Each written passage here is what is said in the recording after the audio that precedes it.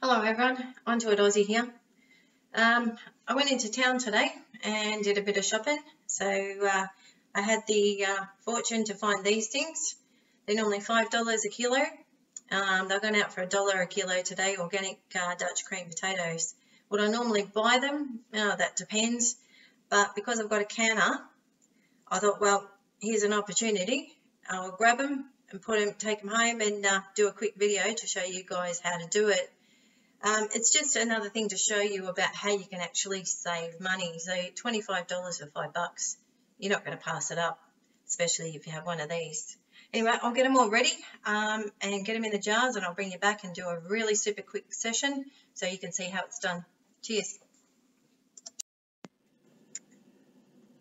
Welcome back. Got all the potatoes done, so we're ready to start cleaning up. I'll turn the camera so that you can actually see what I'm doing instead of looking at my ugly dough. Okay, there you go.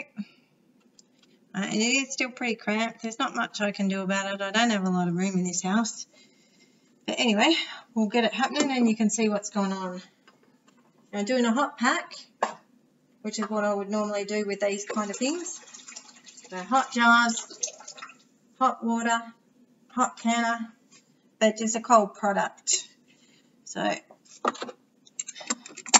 and what I do to try and help with the air bubbles is just pour a little bit of water in at the start,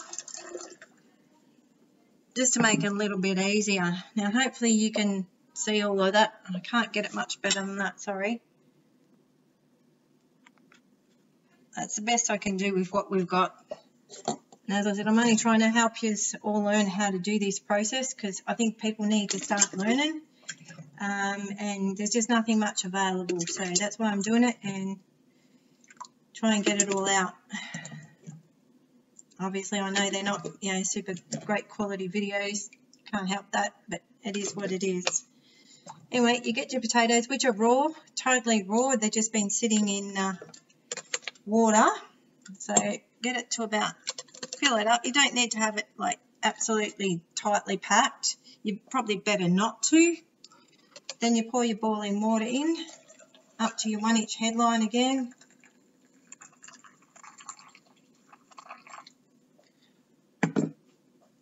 Hopefully you can see what I'm doing. You get your stick and give it a really, really good poke, because any air bubbles that are in between those potatoes are going to blow your lid out, and you'll lose your seal if you don't make sure you've got them all out. I think they're all gone. Then just top your jar up, have a really good look at it, and try and get it up just above the first rim.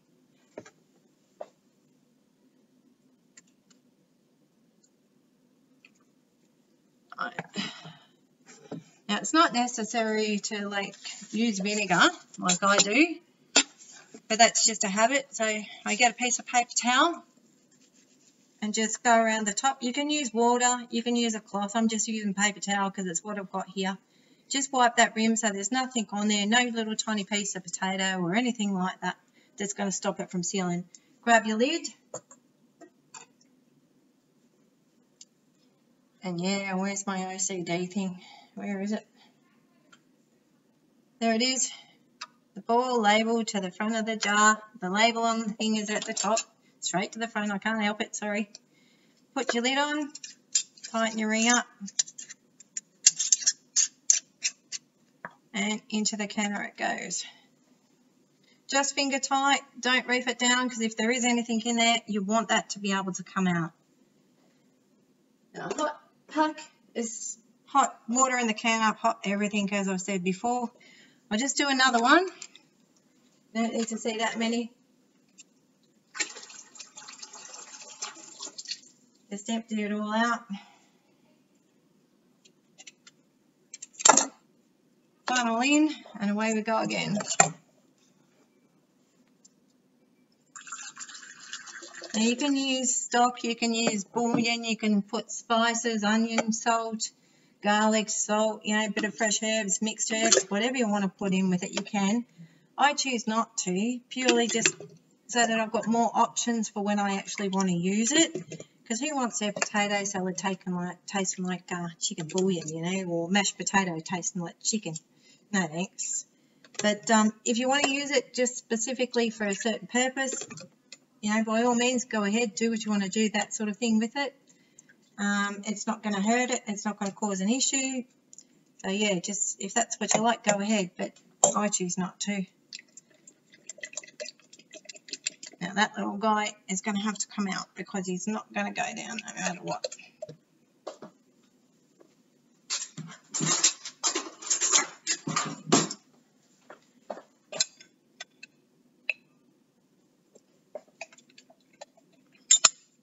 Try and get a smaller one in there. This is the trouble with them, which is a bit of a pain in the butt sometimes. There you go. Just fill your jar up.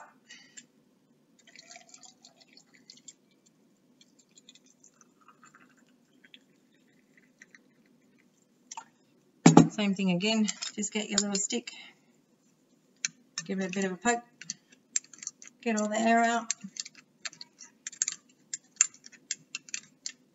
And believe me, you really want to make sure you get that out, because I've had one that I didn't, and it ended up, it blew the lid. It's still sealed, but it blew the lid and put a little dent in the lid. So yeah, we ended up, that one couldn't go on the shelf. It had to be used up straight away, because you can't guarantee that something hasn't got into it. So just be aware that that's something that you've got to be a bit careful of. Get your little lid.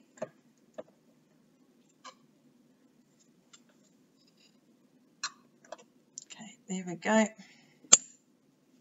Ring on. Put it down just to there. And that's another one in the counter. I think that's enough. I'll bring you back when that's all done and just quickly run you through the process again.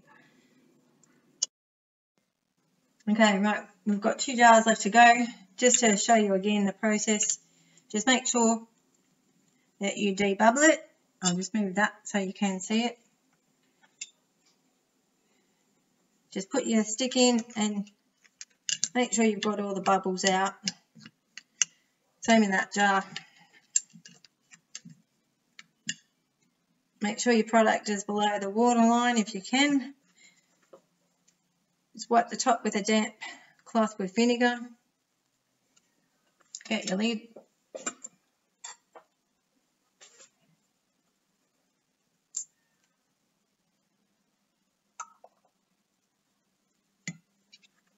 Rings on.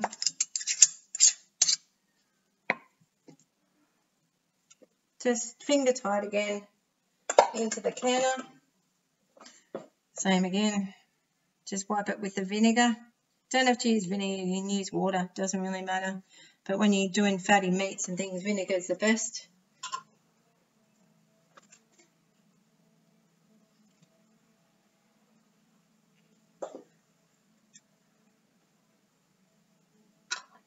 Lid on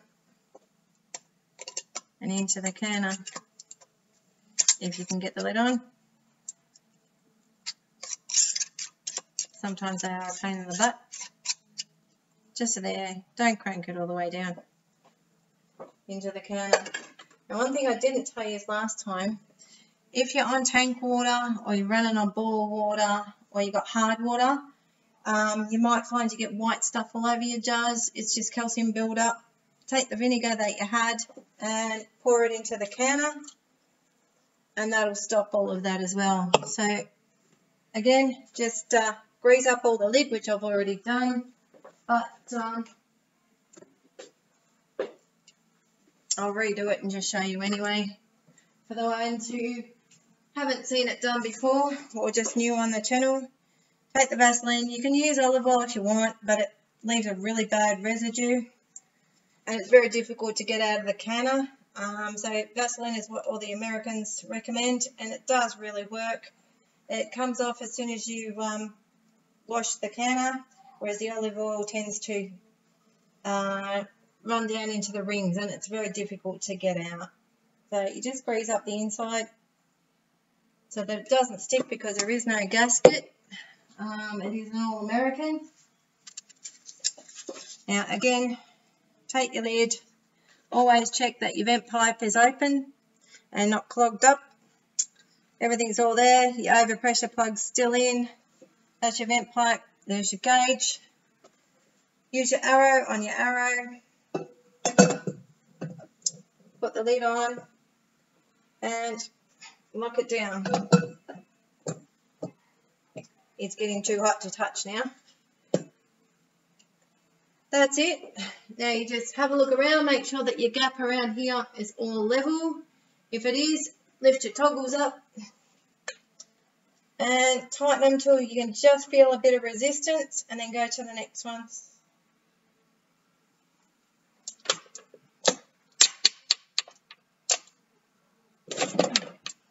Sorry, too close to the wall.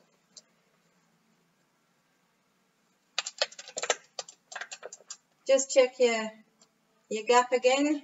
Just go all the way around. Make sure it's all pretty level, because that's where things will go wrong if it's not. Oh, looks to be pretty good. I might tighten that a little bit further first, because that'll bring it down and level it all up. Then you just tighten it up all the way around a little bit by a little bit, and we're done. Right, now you just crank her up. And you wait until you get like a steady stream of steam coming out of here, and it needs to really be gushing out. Then you set your timer for 10 minutes.